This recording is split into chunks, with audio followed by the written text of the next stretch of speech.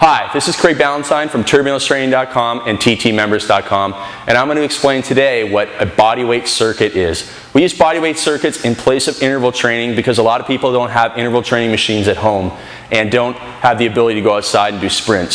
So what we do for bodyweight circuit training is we use about 6 exercises, and we use 3 upper body exercises and 3 lower body exercises, alternating between the upper body and the lower body exercises.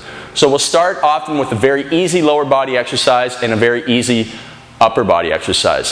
So a Y squat is a nice general, easy warm-up exercise to start the circuit. Your hands are up in a Y position, push your hips back, and just do squatting. Since we're doing circuits, we're going to do about 15 repetitions because we want to obviously fatigue ourselves with this circuit. Then we're going to go into just a basic push-up exercise because it's really serving as a warm-up exercise for us.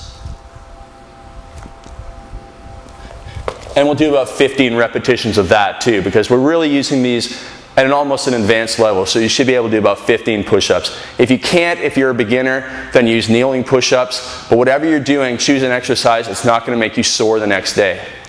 So our third exercise in the circuit, we'll use something like a lunge, maybe with a bit of a pause down at the bottom to increase the difficulty. And we'll do probably 12 or 15 repetitions for each leg, again, because we're working through the bodyweight circuit, using it as interval training more as strength training, using exercises we can do a lot of repetitions for. Then we'll go into another push-up. This time we'll make it harder, so we're going to go with a decline push-up. And we'll do also about 15 repetitions, because after the 15 regular push-ups, 15 decline push-ups will be quite hard. And then we'll go into one more lower body exercise. This time I like to use something that uses a lot of movement, so we might use something like jumping jacks. And we'll do about 60 repetitions of the jumping jacks, again, because we're using this as interval training, we're not using it for strength training.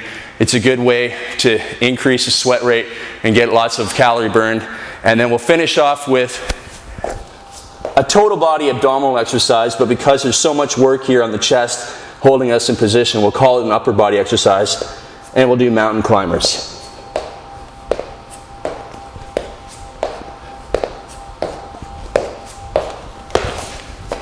Doing about 12 for each side, maybe even 15 for each side. So that's just a 6 exercise, very basic bodyweight circuit, very little equipment needed. I mean, you don't even need the bench. You can put your feet up on anything. And that way you can do interval type training anywhere, anytime. All you need is about a 6x6 area, and you can still get interval type cardio training in that will help boost your metabolism and burn fat.